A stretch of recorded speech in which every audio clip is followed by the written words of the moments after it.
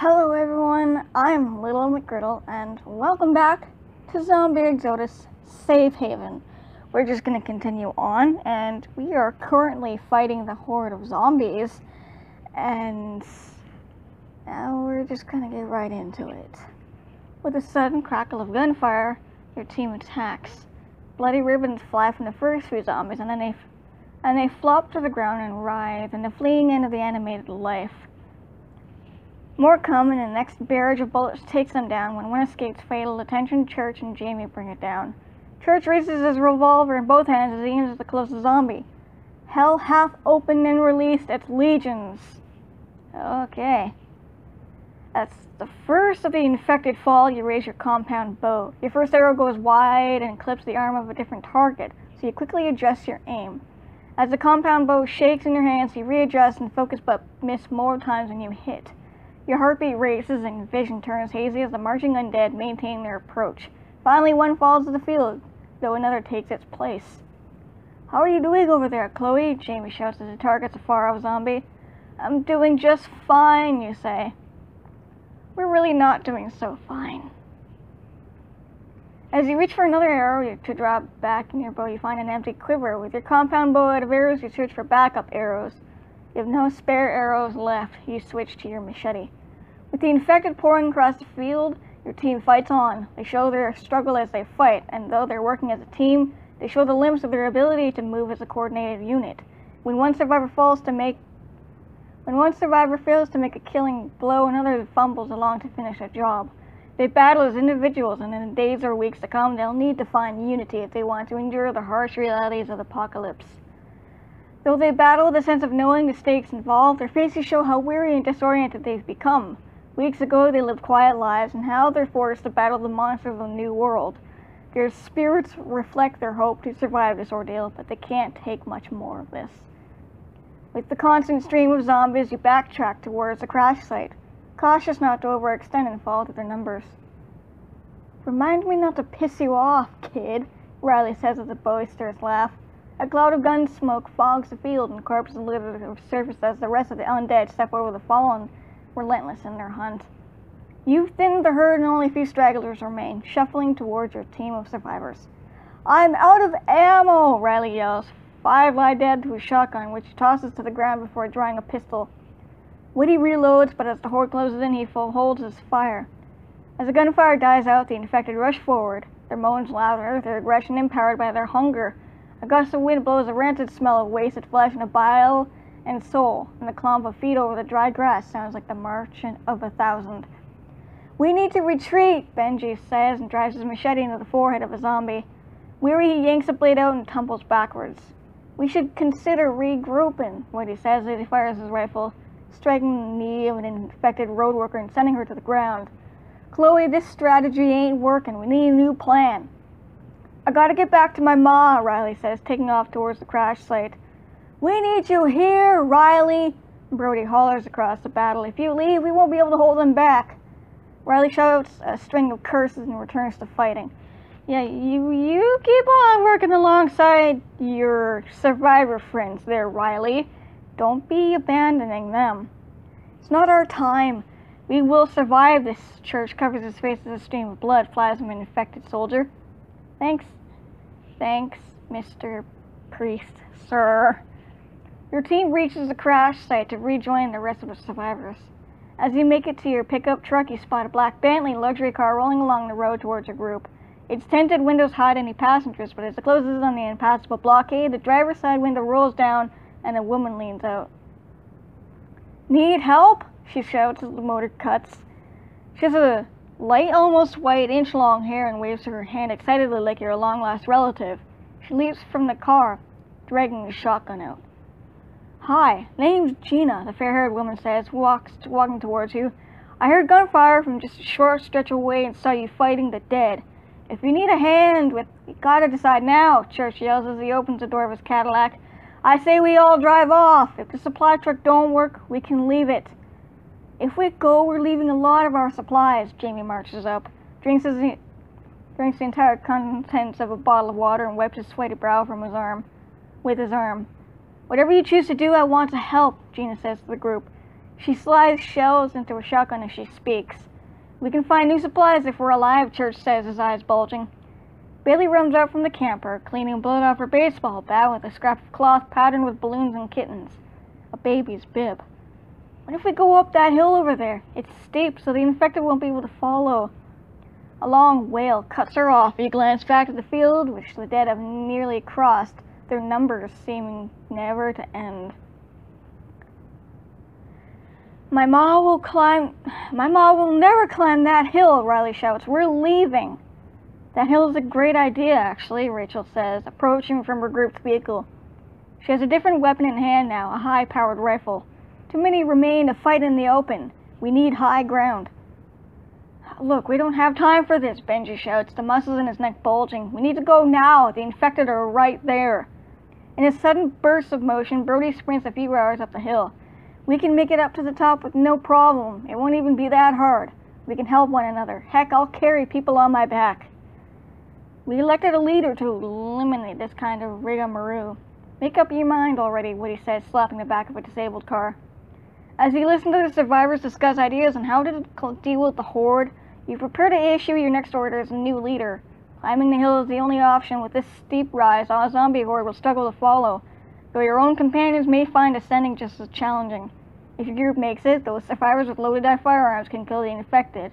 Going up the hill might prove treacherous for some, so saving everyone could prove difficult. Some of the group will need to defend the hill, while others will have to climb up and scout the summit. Right now, you're assuming the top of the hill is safe. Plus everyone is exhausted and resources are fading. Keeping too many below to fight the infected wastes energy and ammunition. As the group scrambles to deal with the oncoming horde, you dash to the front of the caravan and raise your arms to call attention. Everyone get to the hill. We need to work together and get everybody to the top. Work fast and help each other. Look out for the infected as they follow. The survivors move towards the hill, though they show apprehension and worry. As the survivors break from the caravan for the bottom of the hill, the infected packs combine at the edge of the highway into one horde. Their moans turn to growls, and more decayed bodies rush ahead and weave through the vehicles and wreckage. Under the blaze of the morning sun in the clear Colorado sky, the chemical smell of burnt grease mixes with the stench of rot. The hill rises to the west, so steep you can't see the top, and the dense clumps of spruce and pine stand maze-like. Benji and Nathan are first up the 50-yard slope, maneuvering through the low branches and clearing a path for the others. Rachel, Gina, and Jamie fire down at the undead ahead of the mob, giving time for the rest of the survivors to start up the incline. Looking back, you watch as the last of the infected rush from the highway and field. Not enough were killed by the two teams of survivors, and the writhing horde poses a real threat as they lay chase. "Let's go, Ma!" Riley shouts over the clamor of the infected. He holds her under one arm and leads her with careful steps up the rise. The woman's face shows her struggle, and she digs her cane into the loose dirt as her feet shuffle along the cleared path. "I'm trying, Riley," she says in a shaky voice. Parker and Kelly maneuver up the incline, while Brody and Madison rush ahead through a thicker part of the forested hill. "Where are you two going?" Nathan yells to the twins as he rips a branch down from a tree. "Scouting the top of the hill," Brody says. "There could be zombies up there." The horde flows through the caravan like river water around stones. They ignore the vehicles and focus on the sight and scent and sounds of the living, drawn by an unseen force to bite and infect. Their faces bear the marks of decay, and those in front show teeth as they bark in primal madness, while those behind follow in a languid parade of death. They move towards your group with no thoughts of their own, but pulled by the gathering until it's their turn for a taste of flesh. The crack, pop, and boom of gunfire rips through the forest in sonic waves, and the bodies of the first few undead fall to the dirt and tumble down the incline, dragging those behind them.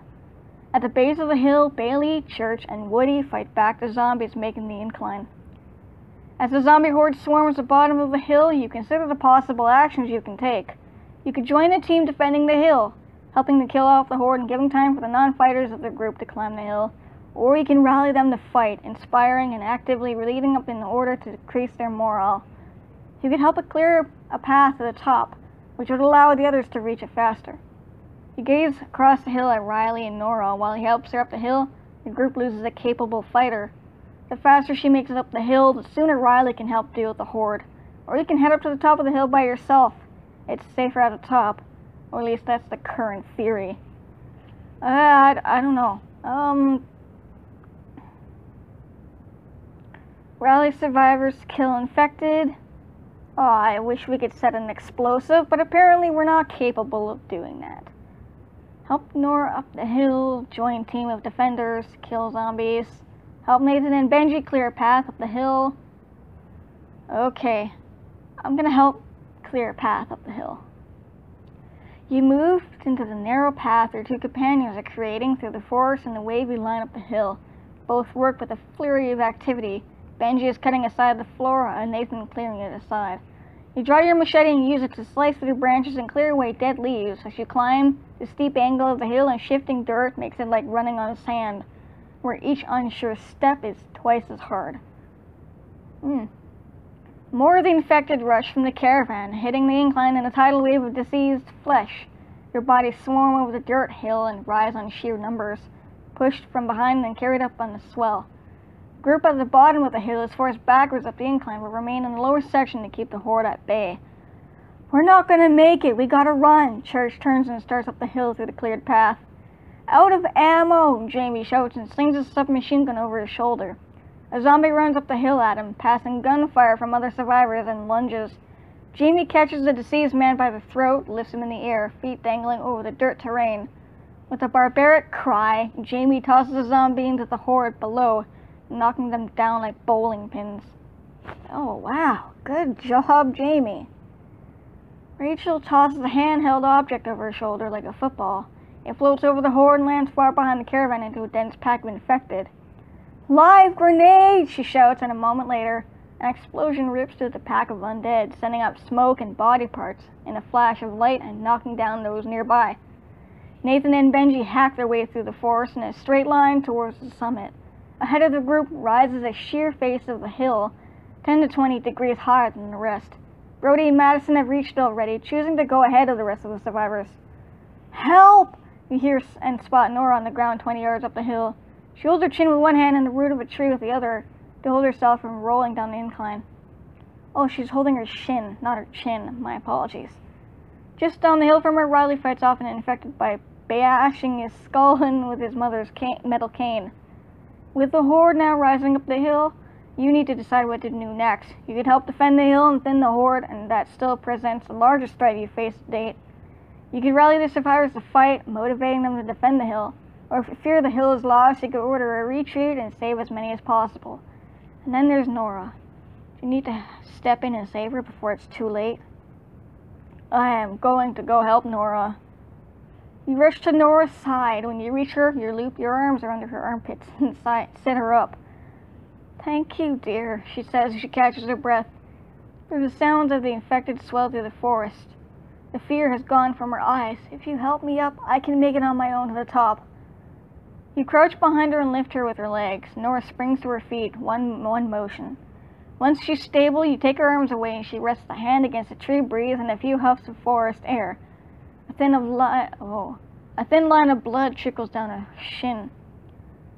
Ma, are you all right? Riley asks, running up. He wiped blood from McCain with a Colorado River beach towel. I'm fine, no thanks to you. She grabs a cane from his hand and gives her son a light whack with it across his arm. You took my cane. A zombie was coming. I had no choice. Riley's voice takes on a high, childlike pitch. You could have given me longer than a second before you snatched it away. Seeing the look of exasperation on Riley's face, Nora pats his shoulder. You did what you had to do. Thank you, boy. And thank you, Chloe. Now both of you stop standing around like lawn ornaments and walk me up this hill. Can't believe how steep it's gotten. As you listen to Nora and Riley, you think about why you helped her. Saving a life is the right thing to do. Yeah, totally. Yep. You grab Nora's free arm and the three of you start up the incline. Thank you, Chloe, Riley says with a tall smile. At times, the hill slopes at a higher angle, forcing Nora to put more weight on you and Riley. You struggle to keep yourself from faltering as you support the old woman. Before she puts each foot ahead, you kick away stones and feel for unseen obstacles that might endanger her movement. Behind you come constantly snarls and gunfire. pushes the three of you farther up the path to what you only assume is safety, past the edge of the hill. If I'd known we'd be hiking, I would have worn my boots. Nora lets out a short, tired chuckle. And though she tries to make light of the trek, you see wear on her face and hear the tiredness in her voice. You got it, Ma. Look, you're almost there, Riley says, his voice upbeat but his face showing sadness. I know I'm close to the top, dummy. My eyes still work, Nora says through labored breaths. This gets a broad smile from Riley. I know you're all right if you're busting my co-Jones. Oh, okay. I don't know if I said that right. Past the hill's midpoint, her legs quiver and arms shake as you hold her. Each careful footstep is harder than the next, and not until she nears the summit does she stop. Now help me sit, Nora says, and you and Riley lowered her to flat stone foot off the ground. That's the most exercise I've had since I streaked that Stones concert in '93. Oh, Grandma, or Nora. Wow. She went streaking at a Rolling Stones concert. Oh, you're my favorite. Once she sits, Riley takes out a pack of tissues from his back pocket and hands them to his mother. She takes one, reaches out and squeezes Riley's hand with a weak smile. Thank you, Chloe. You were a lifesaver. She dabs some sweat from her brow. Now both of you get your asses out of here and help the others. You spent enough time catering to an old lady. Have we? But Nora... The infected pour from the highway past the caravan and up the hill, and you finally see an end to their numbers. These aren't just campers and road workers. They are police and aid workers, farmers and ranchers, teachers and lawyers, citizens of the outbreak of all shapes and sizes and colors and former creeds. Fathers, mothers, sons and daughters, and every shade of good and evil that made up the world just days ago. These are your fellow citizens who were working, going to school, progressing in another way of life. Those thoughts and struggles and drives are no more, replaced by a single, ultimate, inescapable one. Hunger. You look around the hill at your fellow survivors. The defenders have risen to the midpoint of the hill and form a new line from which to hold back the advancing horde. Nathan has cleared a path to the top, making it easier for all to climb. Benji is moving back down the hill to help the others still defending against the horde. A rush of zombies branch off from the horde and stagger up a ridge on the western face of the hill, flanking the small group of defenders. From the front, a new wave of infected scramble through the thin forest, targeting each survivor. You need to figure out what to do next. If you fight with the defenders, will you be able to kill the horde? What of the pack rushing the defenders from their blind side? Diverting some survivors will stop the surprise attack, but it also might weaken the main defense. Can you defeat the pack yourself instead? I don't know, can we? Also, I just want to say, holy crap, this is more intense than the first game. There's a lot more action than we're dealing with a shit ton more of having to fight and kill zombies. It seems more than we had to do in the last game. Kill a survivor? Why would I kill a survivor? Okay, I'll fight off the flanking pack and myself. I hope I don't die. Not to draw away defenders from eliminating the horde, you rush to meet the pack of undead. The uneven ground proves challenging for the diseased attackers, but their pure desire to feed sends them straight for the group of defenders, who maintain their focus on the rising horde. You rush through the forest and prepare to attack. I'm gonna use my machete. These zombies leave the pack and move in a straight line as the rear of the hill defenders. The terrain isn't slowing them down, and they're closing in on the backs of your group members. You raise your machete and time your first swing for the approach of the lead zombie. With a quick slash, you drop him to the ground, and you roll several yards before hitting a chunk of a pine. You lash out at the next in line, ending his prolonged life. The third infected dives forward, arms outstretched, hands at your throat. Dodging sideways, you spin and strike the back of his head, dropping him into the forest floor. 4 more infected scamper through the woods, their movement hampered by the slope of the forest floor. You weave your weapon in a pattern of trained movements, Your first strike rips through a scalp, continues on and slashes open the throat of another. You spin and swing, decapitating a zombie. As the next lunges, your slash finds its home in the base of its victim's skull, and she tumbles with the weapon stuck in her head. My God, we're so badass!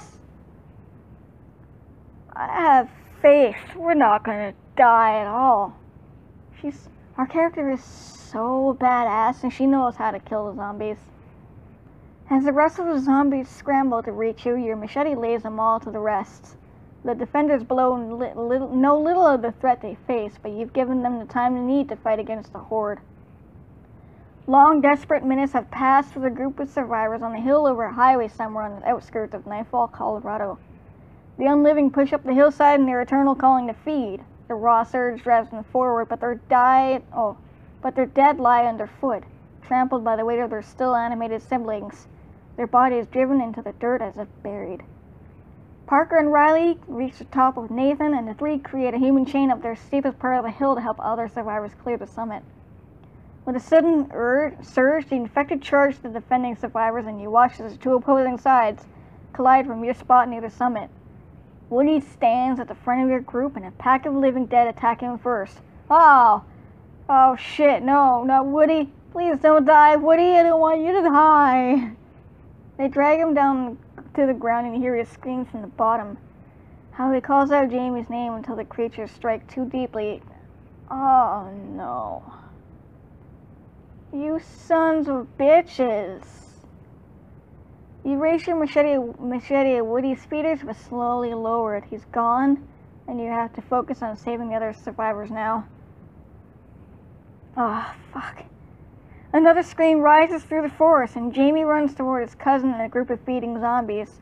He makes it a few yards before a pair of zombies block its path. He drives a sharpened stick through one's head and throws a shoulder into another, launching him through the air and down the hill. The blow knocks Jamie to the ground as Woody's cries stop, and the infected have calmed in the glory of their feeding. Jamie's hand reaches through the air like he could touch his cousin under the pile of gnawing teeth.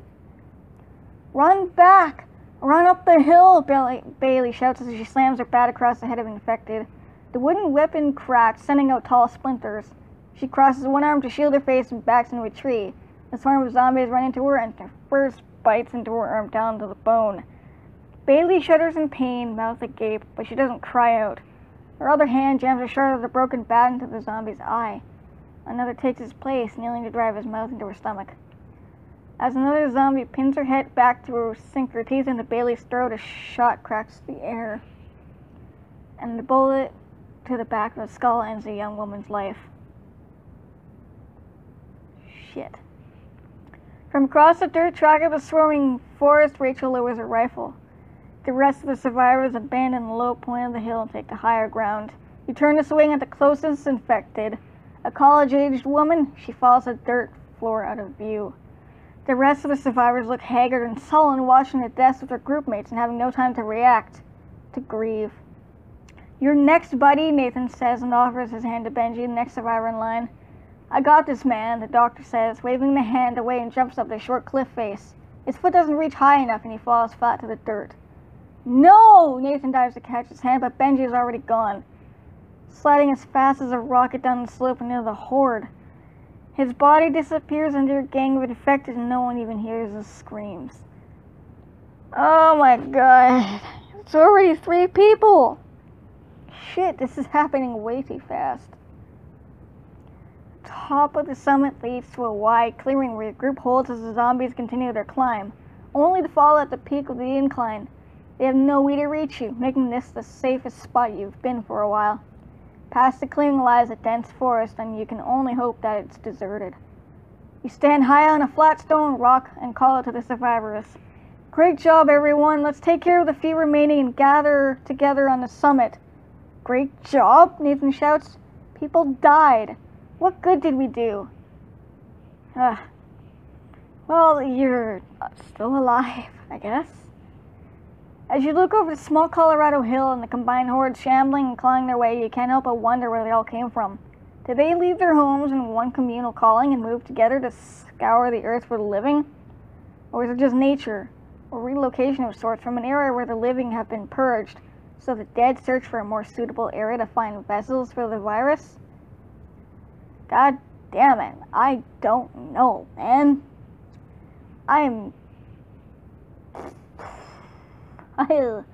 Okay. Alright. I'm ending the chapter here. There was way too much that happens in this video, and I'm a bit shaken up. I'm gonna end the episode here. Thank you guys for watching. I hope you enjoyed this video. If you did, please hit that button down below. And go into the description, there will be a link to my lovely Michael's channel. Go show him some love and go show him some support. He does amazing on his channel and he's good at what he does. So go check him out. And thank you guys so much for watching. Stay awesome. Bye.